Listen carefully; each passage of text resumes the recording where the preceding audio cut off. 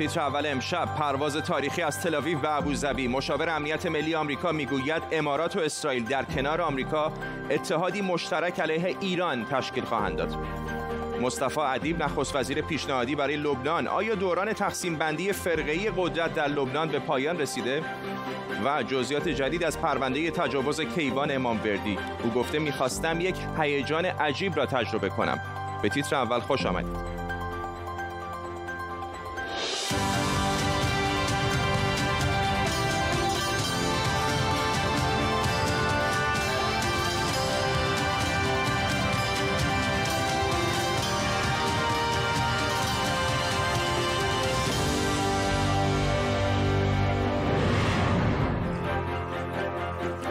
سلام بر شما. در یکی از تاریخی ترین روزها در خاورمیانه اولین پرواز مستقیم و تجاری بین اسرائیل و امارات متحده عربی ساعتی پیش در فرودگاه ابوظبی به زمین نشست.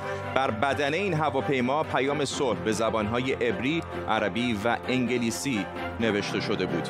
این گرم شدن ناگهانی و همه جانبه روابط اسرائیل و امارات برای منطقه و ایران چه معنا و مفهومی داره؟ در طول نیم ساعت آینده به کمک تیمی از خبرنگاران و کارشناسان سعی می‌کنیم به این سوال جواب بدیم. اول از همه بریم به تل‌آویو، نقطه آغازین این پرواز. همکارم بابک اسحاقی از اونجا با ماست. بابک، واکنش‌ها در اسرائیل چه بوده به این اولین پرواز تجاری از تل‌آویو به ابوظبی؟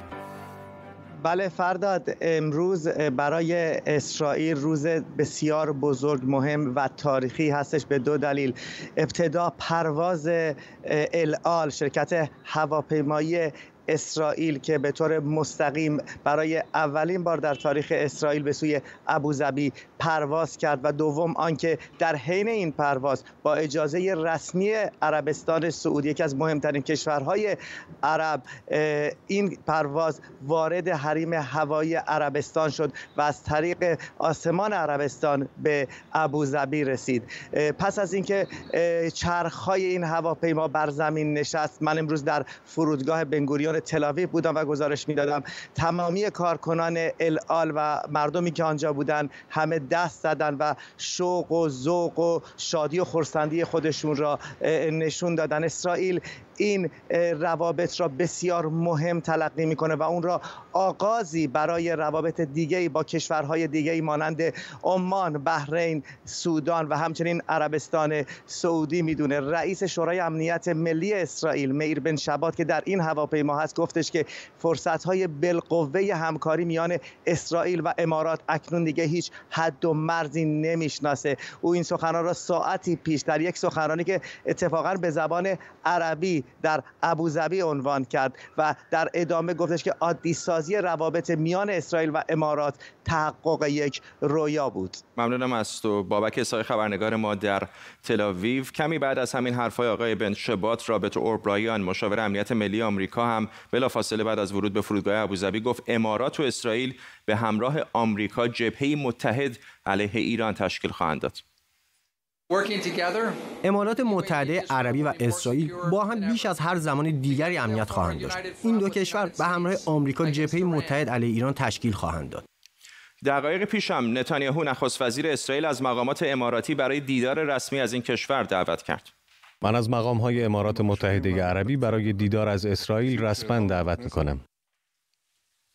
اما این نگاهی بندازیم به جزئیات بیشتری از این پروازی تاریخی که امروز یک هیئت آمریکایی و اسرائیلی رو از فرودگاه بنگوریون تل‌آویو به امارات متحده عربی برد. شماره پرواز رفت 971 بود که کد تلفن بین‌الملل امارات و برگشتش هم 972 که کد اسرائیل. واژه صلح به زبان‌های عربی، عبری و انگلیسی روی بدنه این هواپیما نقش بسته بود. این پرواز 3 ساعت و 20 دقیقه طول کشید.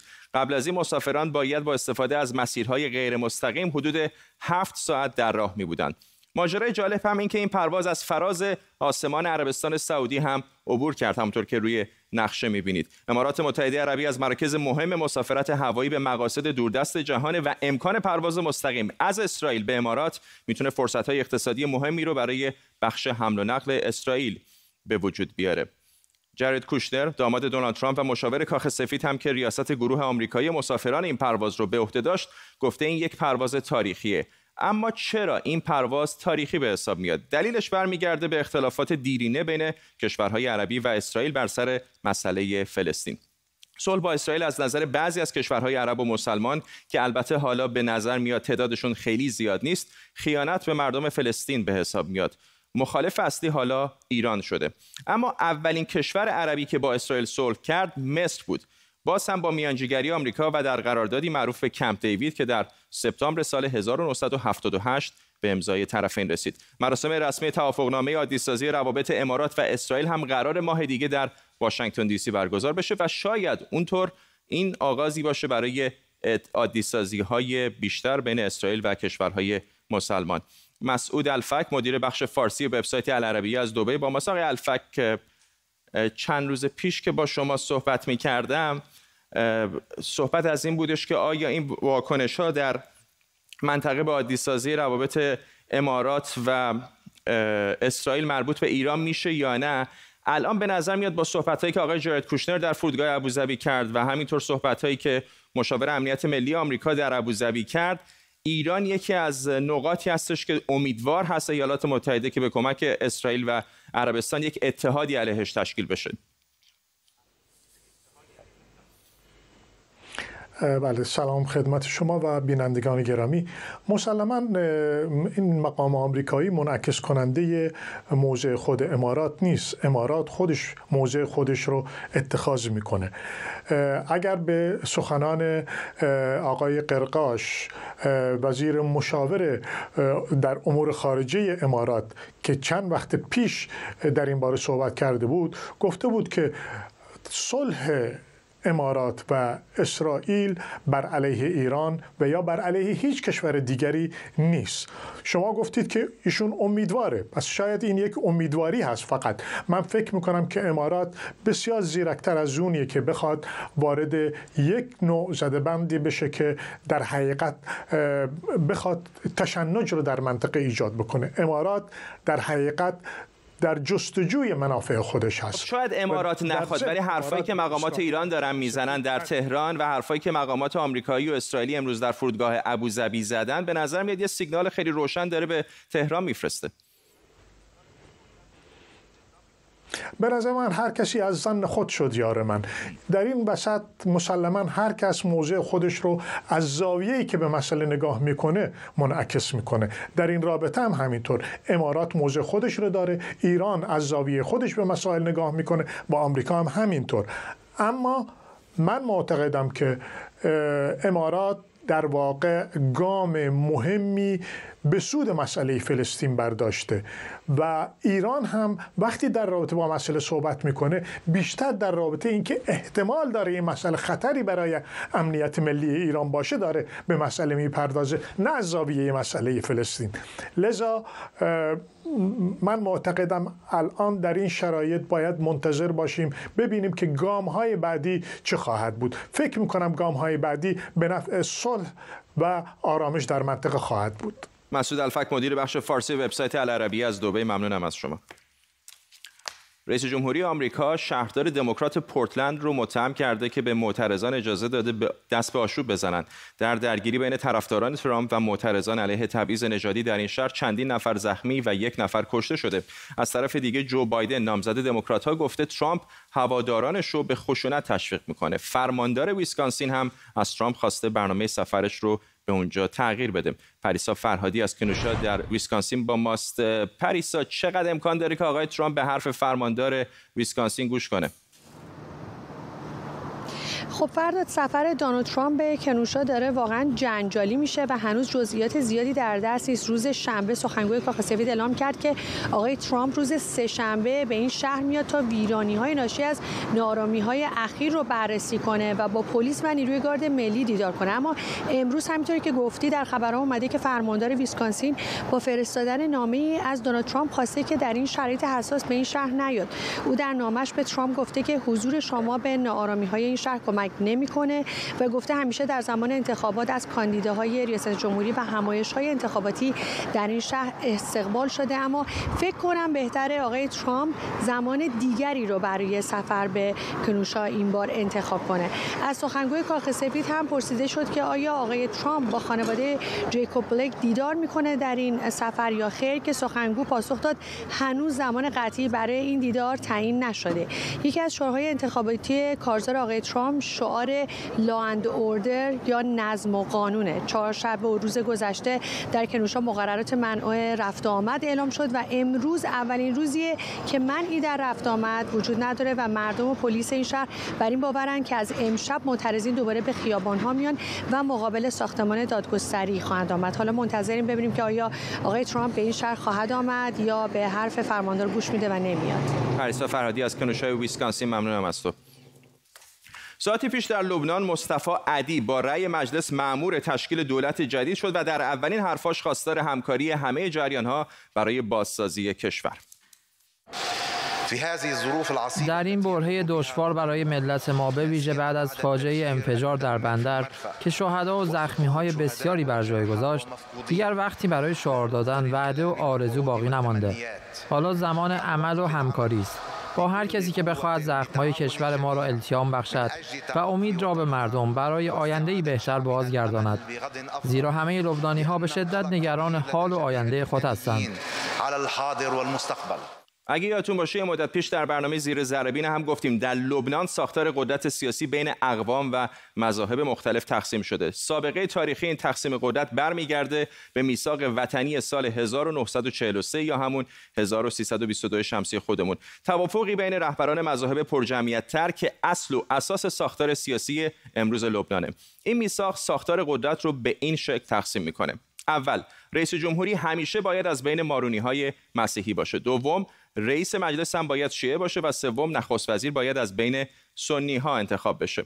کرسی‌های مجلس هم به نسبت 5-6 به نفع مسیحی‌ها تقسیم شده. با قدرت گرفتن رئیس جمهور و اضافه شدن جمعیت مسلمان‌ها، این عدم توازن قوا بیشتر به چشم اومده و لبنان افتاد توی سراشیبی آشوبی که منجر به جنگ‌های داخلی شد. سال 1354 این جنگ‌ها شروع شد و 15 سال طول کشید. گروه‌هایی مثل حزب الله و عمل هم توی همین دوران جنگ داخلی به وجود اومدن. جنگ‌های داخلی 1 سال بعد از توافق طائف در سال 1368 تموم شد. این توافق از قدرت رئیس جمهوری کم کرد، قدرت مجلس رو زیادتر کرد و نسبت کرسی‌های مجلس هم مساوی شدن. ساختار سیاسی برای بار دوم کمی تغییر کرد، البته تقسیم قوا سر جاش باقی موند. بعد از انفجار اخیر بیروت و شدت گرفتن نارامی‌ها، حالا زمزمه‌هایی از عزمی جدید برای پایان این ساختار قومی مذهبی به گوش میرسه، تا اونجا که میشل عون رئیس جمهوری لبنان رسما اعلام کرده که شاید زمان تغییر ساختار سیاسی لبنان فرا رسیده باشه. علی سعدزاده، تحلیلگر مسائل خاورمیانه از فرانکفورت آلمان با ماست. آقای سعدزاده، پیش از اینکه بریم به ساختار پیچیده سیاسی لبنان برسیم، یکم در مورد این آقای ادیب به ما بگید. آقای ادیب مردی است 48 ساله، یک پروفسور حقوق هست، واقعا حقوقدان بسیار مبرزی هست، استاد دانشگاه‌های فرانسه و لبنان بوده، با یک خانم فرانسوی مزدوج هست، 5 تا بچه داره، 7 سال هست که سفیر بیروت در آلمان هست و خودش معتقد هست که به هیچ نیروی سیاسی وابسته نیست، با اینکه مدتی رئیس دفتر آقای نجیب میقاتی نخست وزیر اسبق لبنان بوده. همونطور هم که سخنرانیش رو الان شما پخش کردید، بعد از اینکه انتخاب شد به نخست وزیری گفت امیدوارم که گروه‌های سیاسی دعواهای سابقشون رو کنار بگذارن و سریعا برای حل مسائل لبنان بیان، چون ما زیاد وقت نداریم. با اینکه از 120 نماینده پارلمان 90 تا بهش رأی دادن، باید ببینیم که آیا واقعا بهش کمک خواهند کرد یا نه، بهش کمک خواهند کرد یا نه. یکی از مسائلی که هست، آیا بهش اجازه میدن که یک هیئت دولت تکنوکرات و به اصطلاح غیر وابسته سیاسی انتخاب بکنه و آیا اجازه بهش میدن که برنامه‌های مفصل‌تر دیگه رو از جمله مثلا خلع سلاح حزب الله رو به پیش بره. به تکنوکراسی اشاره کردید. یکی از چیزهایی که خیلی‌ها دارن میگن در واقع مشکل بزرگ لبنان هست همین تقسیم بندی‌های قدرت بر اساس گرایش‌های مذهبی هست. فکر می‌کنید چقدر این زمزمه‌هایی که الان داره شنیده میشه در لبنان که بیایم و یک دولت سکولار تشکیل بدیم عملی هست؟ اینکه عملی هست یا نه اینو آینده باید ثابت کرد، پاسخ این رو نمیشه داد. ولی اینکه این خواست مردم لبنان هست یا خواست تظاهر کنندگان هست که باید این سیستم پایان پیدا کنه، این واقعیتی است. و به همین علت هم هست که آقای میشل عون نخست وزیر آمده این حرف رو زده، نه تنها او، آقای نبی بری رئیس پارلمان، رئیس حزب عمل که حزب شیعی هست، آمده این حرف رو زده. و جالب این است که حتی آقای حزب نصرالله رئیس حزب الله هم گفته ما راجع به تغییر قوانین به اصطلاح سیاسی مقاومتی نشون نمیدیم. یعنی در حقیقت همه اینها تشخیص دادن که مردم لبنان، جامعه بین‌المللی میگن این گونه تقسیم سیاسی قدرت بر اساس طائفی و مذهبی بایستی از بین بره، ولی همونطور که شما میدونید بایستی که قانون اساسی تغییر کنه و برای تغییر قانون اساسی بایستی رفراندوم بذارن و در این رفراندوم بایستی که مردم را آماده کنن، ولی خب این رفراندوم موقعی انجام میشه که ما یه دولت به اصطلاح کامل داشته باشیم. یعنی الان دولت آقای ادیب یه دولت دوران گذار هست، آینده نشون خواهد داد که واقعا این مسئله پایان خواهد یافت یا نه، ولی واقعیت این است که تقسیم قدرت بر اساس وابستگی مذهبی هم غیر متعارف برای دنیای امروز و هم مشکلات اصلی لبنان رو بیشتر میکنه. علی سعدزاده، تحلیلگر مسائل خاورمیانه، ممنونم از شما. در بلاروس 3 هفته بعد از انتخابات جنجالی که به انتخاب مجدد لوکاشنکو به عنوان رئیس جمهوری ختم شد، معترضان همچنان با برپایی تظاهرات گسترده خواستار استعفای او و حکومتشان.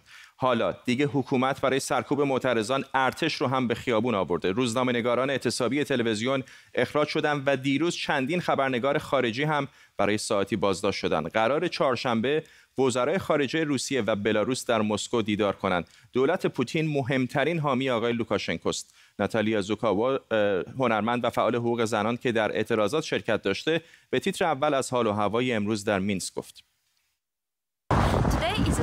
امروز 20مین روز اعتراضات. خیلی از خبرنگاران دستگیر شدند. صدها نفر از معترضان هم دستگیر شدند.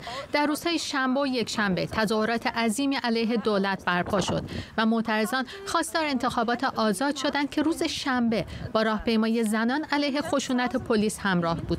حدود 200 نفر دیروز دستگیر شدند که اینترنت موبایل هم برای ساعتی قطع شد.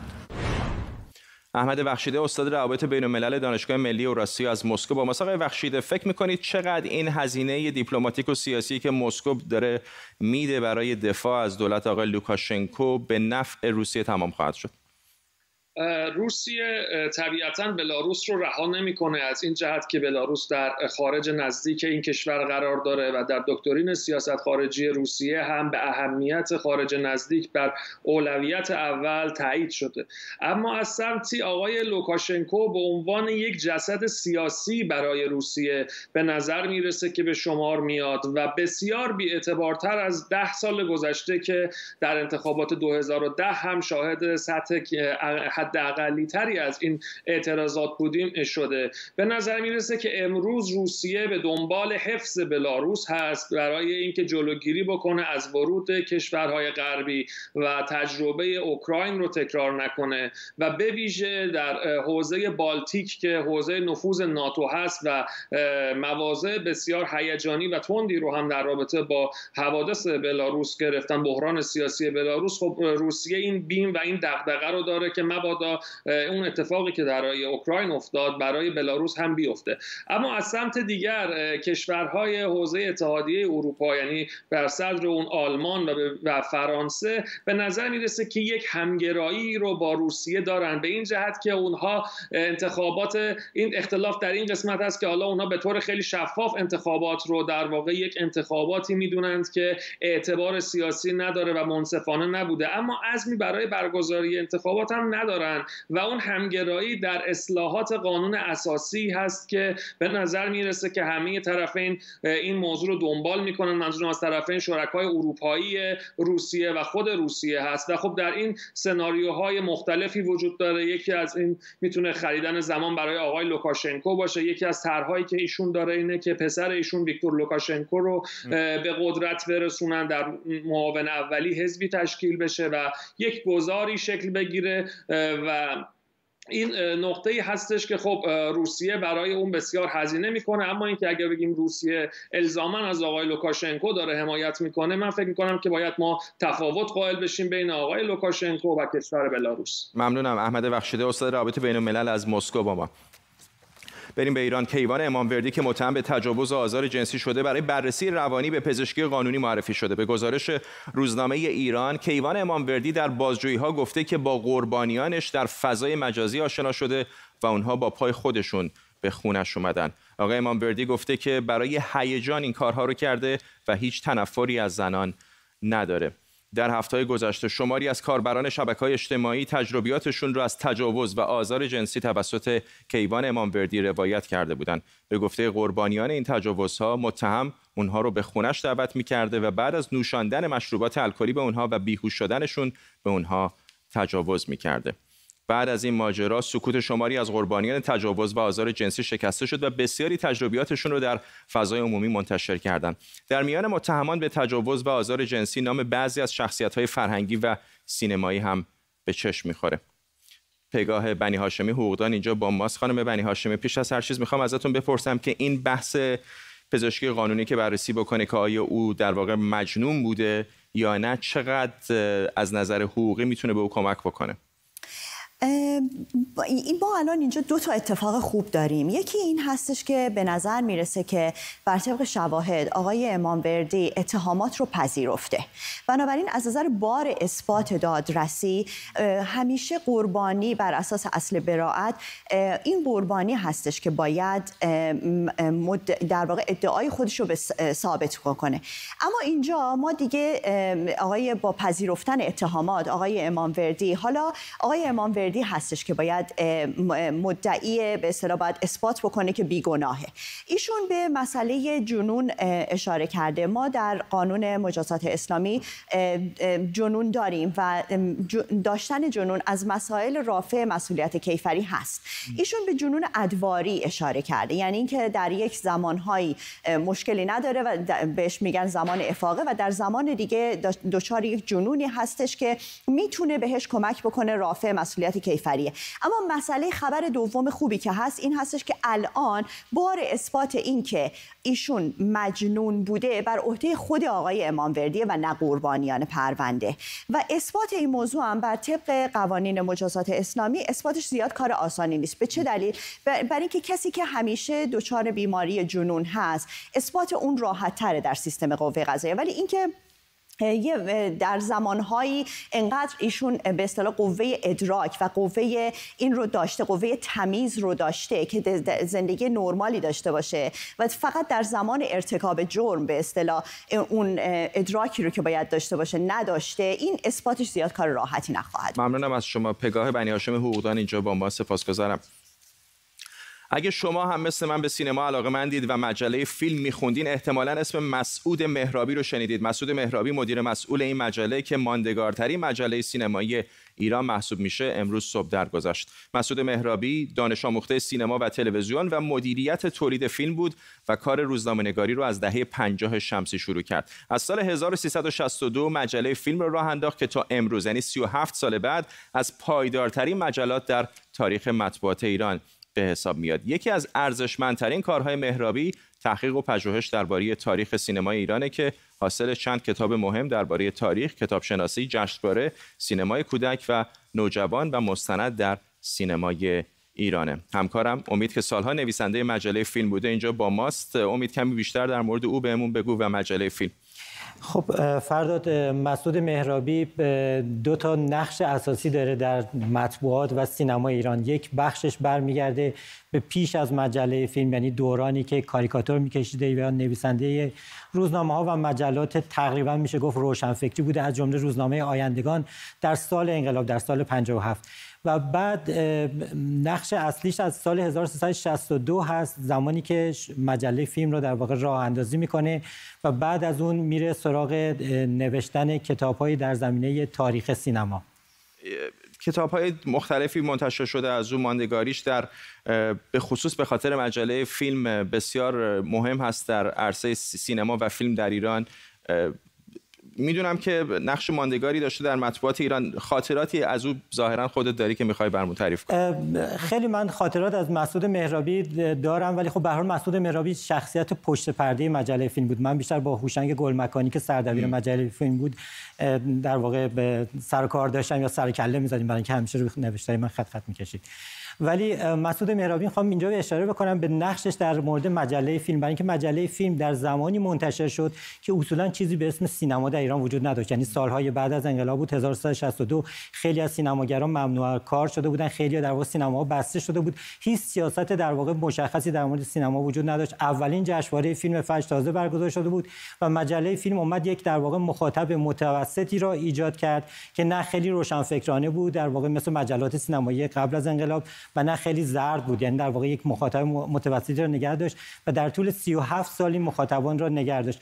من بدترین خاطره‌ای که از مجله فیلم دارم که البته به مسعود مهرابی هم مربوط نمیشه، مربوط به سالیه که 1381 از کشور خارج شدم و در اروپا در واقع آواره بودم و بعد با در واقع فینگلیش مطلبی رو نوشتم برای مجله فیلم، برای نمیدونم یکی از سالگرداش بود و یکی از دوستان رو به فارسی در واقع نوشت، ولی خب در مجله فیلم منتشر نشد. ولی به هر حال مجله فیلم همیشه مجله محتاطی بود و راز ماندگاریش هم از قول مهرابی این بود که ما وارد سیاست نمیشیم. ممنونم از تو امید حبیبی نیا، همکارم با ما اینجا در استودیو. ما هم میرسیم به پایان تیتر اول امشب. تا برنامه بعدی بدرود.